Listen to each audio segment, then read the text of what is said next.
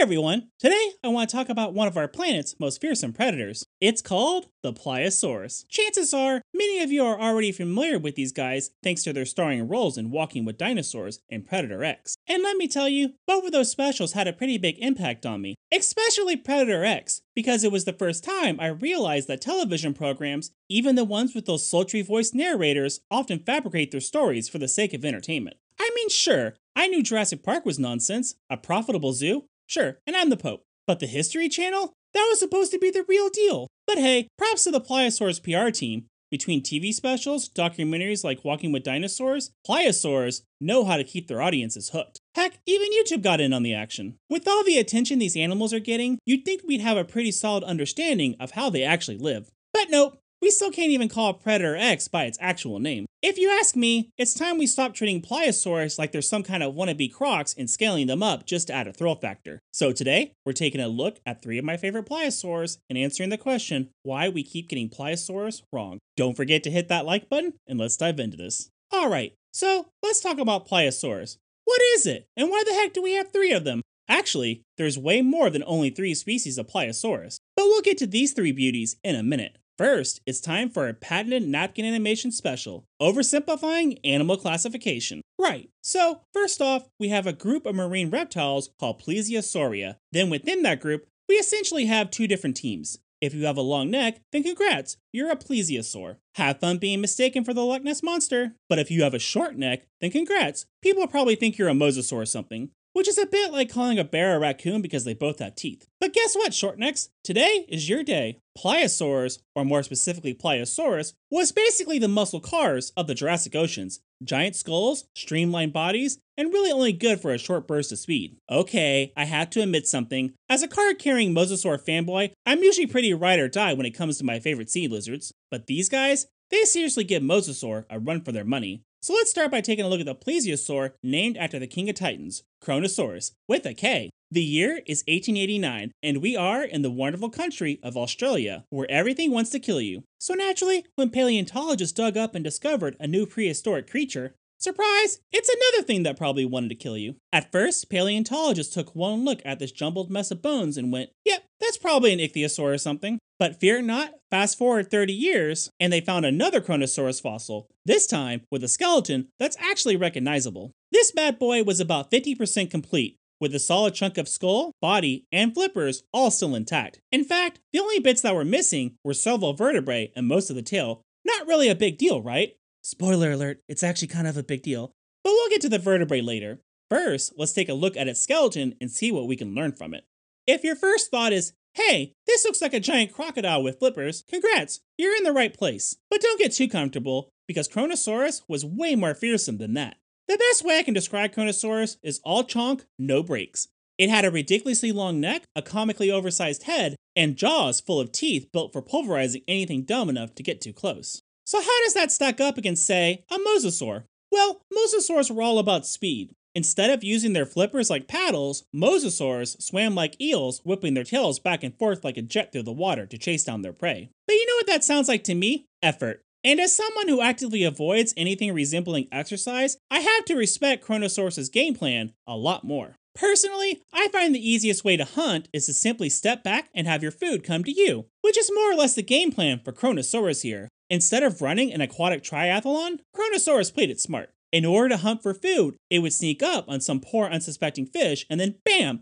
Using its large flippers, lunge forward and use its powerful jaw to crush its unsuspecting prey. None of that long distance marathon stuff, just an effective and terrifying way to grab a meal. Speaking of eating meals, what was on the menu? The short answer is everything. Big fish? Sure. Hard-shell ammonites? Why not? Other marine reptiles like ichthyosaurs and other plesiosaurs? You bet. You see, when you're one of the largest apex predators on the planet, there's not really a whole lot that can stop you. But if you're a fan of Walking with Dinosaurs, you know that Kronosaurus pales in comparison to our next species. And if you're wondering what animal could possibly give this beefcake a run for its money, it's a Liopleurodon, Charlie. Now, as much as I would love an adventure to Candy Mountain, Charlie the Unicorn was not my first introduction to this massive Pliosaurus known as Liopleurodon. Let's take a little journey down memory lane. Picture it, me, a young monster, wide-eyed and innocent, absolutely fascinated by dinosaurs and other prehistoric creatures. I'm flipping through random channels and land on the BBC's Walking with Dinosaurs, arguably one of the greatest gifts to mankind. And there it is, Liopleurodon, this hulking oceanic leviathan. The scene opens with a large theropod strutting along the beach, just minding its own business, probably enjoying the view and thinking, life is good, when suddenly, bam, out of nowhere, a Liopleurodon launches itself out of the water like a 150-pound torpedo of death. In one fell swoop, it grabbed our friend right off the beach and swallowed him whole. It was incredible. I remember just sitting there staring at the screen thinking, did that thing just eat a T-Rex? Holy cow. Turns out, it wasn't actually a T-Rex. I was really young, and to me, if you were a theropod, you were either a T-Rex or a raptor. Maybe an Allosaurus if I saw the horn. But regardless of what kind of dinosaur was eaten, this was one of the coolest things I had ever seen. Then, the narrator hits me with the stats, as though that matters. This thing just ate a T-Rex. In a smooth, honey-dipped tone, the narrator says, at 150 tons, it's the largest and most powerful carnivore ever to live on the planet. And just in case that didn't get the point across, the narrator then goes on to tell us that the male we're looking at is over 25 meters long and over 100 years old. Okay, game over. This thing wins. I mean, I was just going to compare it to Kronosaurus and say, look how much bigger and more impressive Liopleurodon is. But now we're getting into Megalodon territory. Heck, we're even flirting with blue whale sizes. How I had never heard of this absolute legend before. Why weren't there statues of it in museums? Where was the theme park? Where's it? What's going on? Yeah, it turns out this scene was one of the biggest exaggerations about a prehistoric animal ever put to screen. Nice try, Mosasaur from Jurassic World. Even you can't touch this level of dramatization. So yeah, it turns out Liopleurodon wasn't 150 tons, nor is it even close to 25 meters long. It was probably close to 7, maybe 10 meters in length, and even that's on a good day. But here's the thing, even if Liopleurodon wasn't the monstrous behemoth the BBC hyped it up to be, it's still one of the coolest creatures to ever swim in the oceans. In fact, by portraying Liopleurodon as this massive kaiju, audiences missed out on what makes it special. It's not about its size, it's about that sleek, deadly design. While its chunky cousins like Kronosaurus and Predator X were all about brute force, Liopleurodon was built for speed and precision. Its sleek, streamlined bodies allowed them to be faster and more agile while gliding through the water.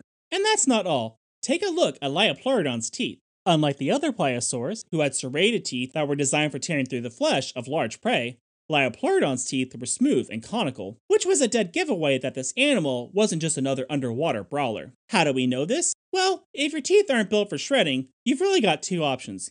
Either be big enough to crush your prey outright, or target something slippery, where piercing works better than slicing. Basically, Liopleurodon was hunting small and medium-sized fish instead of grappling with those giant marine reptiles all the time. It's sort of like the difference between a heavyweight wrestler and a ninja. Both are deadly, but one's a little more refined. Now, don't get me wrong, Liopleurodon was still plenty capable of taking on larger prey when it needed to. But the important thing to understand is that unlike its bulkier cousins, it didn't have to. That gave it a huge survival advantage. Hunting giant sea reptiles is risky business, even for the largest of predators. One wrong move, and you're not just missing a meal, you're missing half your face. Liopleurodon's agility and versatile diet meant it could adapt to different situations. If it felt like it needed a challenge, it could go after something big. If not, it could settle for a quick snack on some smaller fish. Options, baby. That's how you win the prehistorical food chain. So yeah, even though Liopleurodon might not have been the massive T-Rex eating Leviathan I saw on TV, in some ways, the real animal is even cooler when you see it as the highly specialized aquatic assassin it really was. It might not have been the biggest or bulkiest, but it didn't need to be. It was sleek, fast, and adaptable. Easily one of the most incredible animals to ever live. So how do you top that? Well, it all starts by giving our next animal one of the coolest names of all time, Predator X. It's a bit outlandish, but personally, I'm here for it. After all, if you want to make something sound cool, add it next to it. Boom! Instant street cred. Of course, as all you paleontology fans already know, Predator X isn't actually called Predator X. Its proper name is Pliosaurus funki. Yeah, I know, way less menacing. Almost sounds like a name you give to your pet gecko or something. But as you all probably know by now, once again, its first portrayal in media was a bit ambitious. But how did we get here? Why did we make the same mistake with Predator X that we made with Liopleurodon? Well, first off, that's progress. But to better understand why television networks seem unable to use rulers, we need to go back to the discovery of this animal. Back in 2006, a team of Norwegian scientists, clearly tired of sunshine and warm weather, decided to poke around the Arctic. And, as one does when you're freezing your butt off up in the Arctic, they stumbled upon some enormous fossils embedded in the ground. the paleontologists quickly realized that these bones belonged to an enormous pliosaur with powerful front limbs. And so, the stage was set for scientists to introduce the world to the largest pliosaur ever found. So I'm pretty sure the History Channel can handle it. Listen, they ran out of World War II specials, and their documentary on Bigfoot running an underground alien casino wasn't finished. They needed to fill that time slot. Anyways, similar to the BBC's coverage on Liopleurodon, Predator X got the Godzilla treatment, claiming it was 50% larger than it actually was, and 5 times heavier than what scientists estimated. Wow, how rude! However, unlike our previous contender, I have to give the History Channel a little credit here. Despite their overestimates on size, they did manage to cover the important stuff, such as this animal being the largest Pliosaurus we've ever found, and going into detail about how powerful its jaw muscles were.